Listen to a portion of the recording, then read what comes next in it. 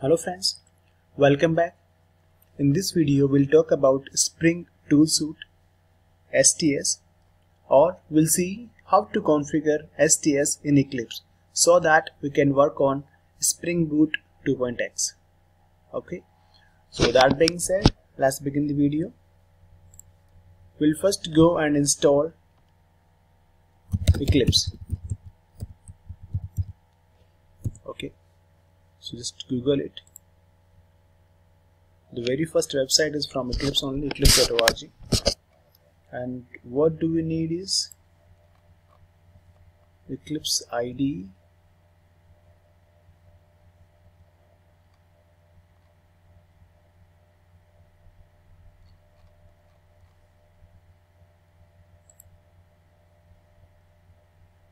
let's go to the downloads.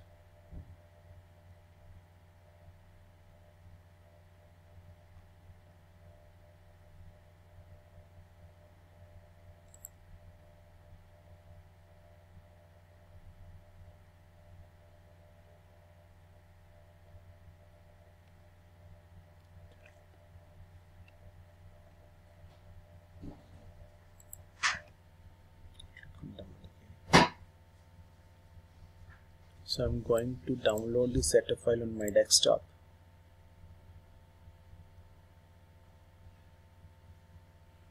It will take some time, so just wait for this to download. Okay, now I can see the download is complete. I'll open the setup, run as admin. Yes. Now we just need to click on next to download the Eclipse. Sorry, to install the Eclipse.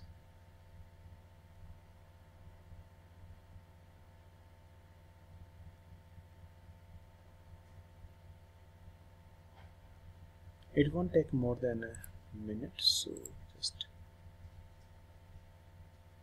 wait for this to happen. Okay, so what do we need is Eclipse IDE for Java developers, for PHP, IDE for enterprise. So I'm going for the second option, Eclipse IDE for enterprise Java developers.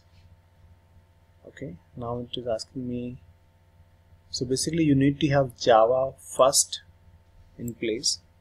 So if I go to my command prompt and if I type Java version, so I already have Java 1.8 installed on my machine, so it's gonna be easy for me. So this is like a prerequisite to install Eclipse.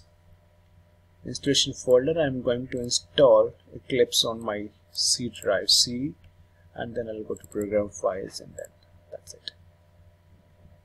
Install, accept. So I don't think it will take much time, it's gonna be quick, so just wait for this to happen. Yes, it's doing fast as well.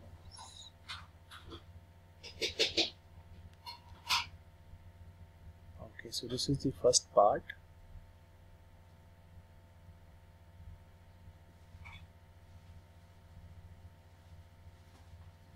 It seems a bit slow, but that's okay. We'll wait for a couple of seconds.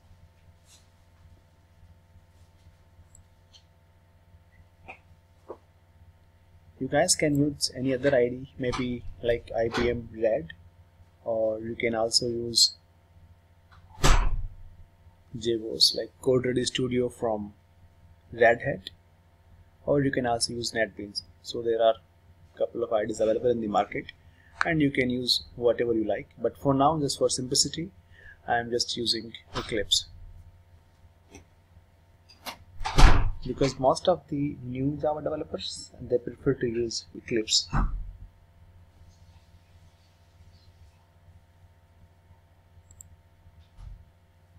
Now you see the installation is complete, so I'm just going to click on launch to launch the Eclipse.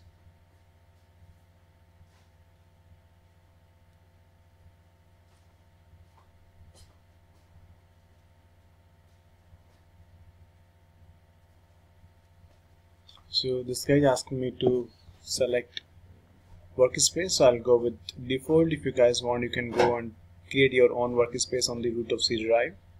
That is what people prefer, but for now I'm okay with that. So I just go and click on, okay, 1 second, let me do it for you guys. Control C, browse. I'll go to my C drive, create a new workspace, select, okay, so I'm good.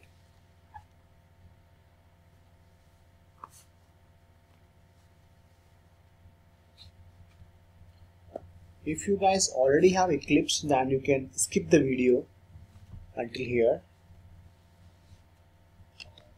because I'm just starting from the beginning.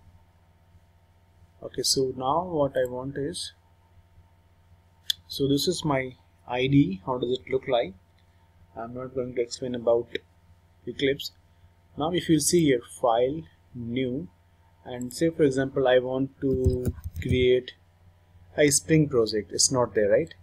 Because my IDE by default it doesn't support Spring. So I have to configure. To configure STS in this IDE, you have to go to the Eclipse Market. I hope you guys can see here, Eclipse Marketplace. Just go.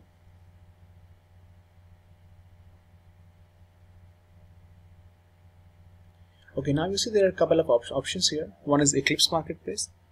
There is one more, it says OBO, and there is one more, Red Hat Marketplace. So I'll keep default to Eclipse Marketplace, and I search here for, sorry, I'll just go and type Spring Tool Suite, hit enter. Let me make this big for you guys. So I simply typed here the Spring Tool Suite. Okay, that is what I'm looking for. So here you can see Spring Tool Suite, and I just simply hit enter. Now you guys can see there are a couple of options. So we'll go for this one, Spring Tools 4 for Spring Boot. Okay, 4.5 release. So how to install? There is a button just next to you. You guys can see, right? Just click on install. Need to click on confirm here.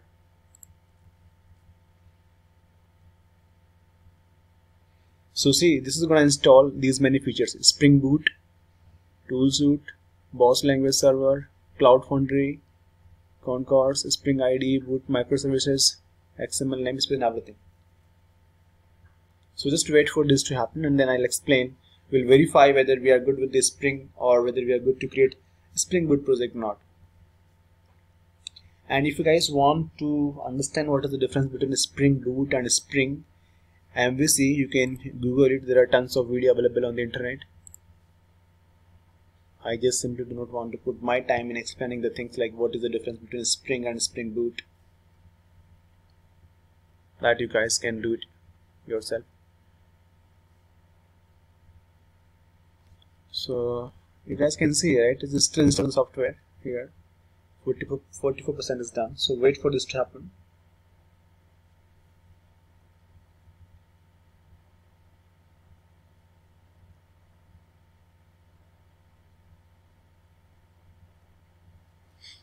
So in Eclipse, I know that we have something called Marketplace. Similarly, the other IDEs like IBM RAID or CodeReady Studio or NetBeans must have something similar to this one, something Marketplace or something like that. So you'll find something here.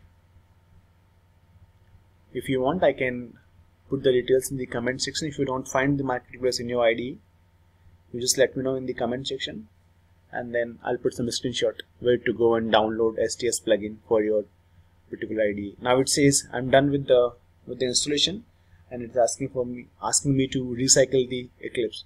So I'll just click on restart.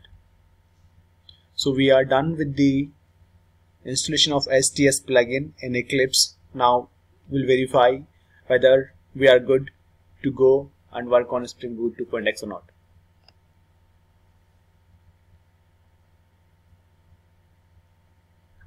And the way which I'm telling you is the one way to work on Spring Boot. There are a couple of ways to work on a Spring Boot. So we have something called Spring Boot CLI. We have something called Spring Boot initializer, a web application. Okay, so for now guys, just let me close and let's see if we have Spring Boot installed. File, new, and I'll go other, and then I'll type Spring here. Now you guys can see, right, Spring Starter Project. It means we have configured Spring in our Eclipse IDE and we are good to go and create a Spring Boot project. But I'm not going to create a Spring Boot project in this video. I'll make another video, and then in that video we'll see how to create a Spring Boot project and how to run that project. Okay, so that's it for this video guys, and if you have any confusion, any questions, just let me know in the comment box. I'll respond to you guys as soon as possible. Thank you for watching.